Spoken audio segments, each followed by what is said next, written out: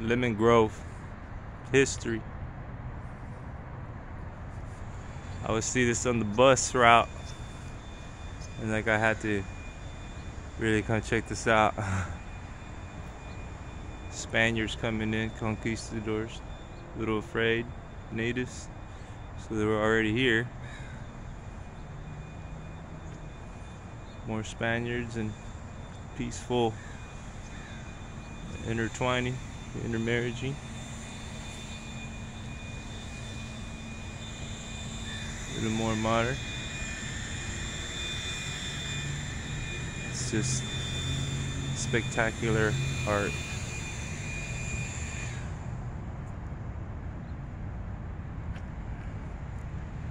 Maybe one day I'll get a commission to paint such painting. Now the natives, the first one.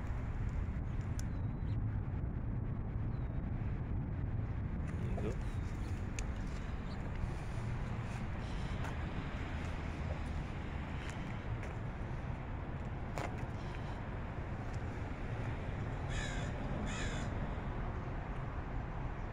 Arrogant Spaniards, as always.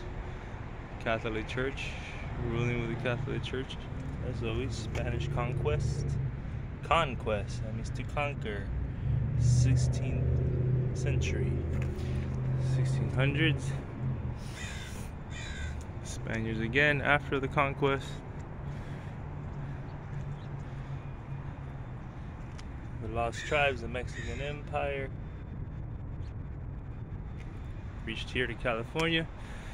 Now we're all enslaved by the white man, who is Esau, enslaving Shem. Here is Japheth, the white man, coming. However it happened with the churches. The birth of Lemon Grove, 19th century. It's just amazing. Wow. I'm just blown away by the art. Lady up there, can't say who it is.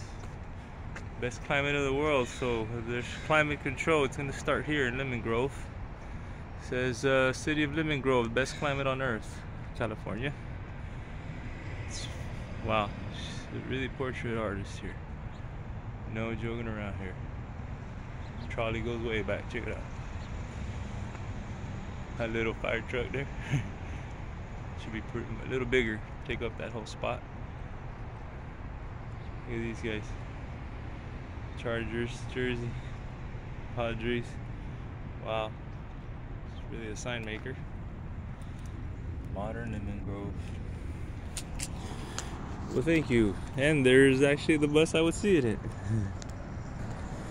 I'm always sitting on this bus and I see this at night. And I'm like, I gotta come and stop. But today's the day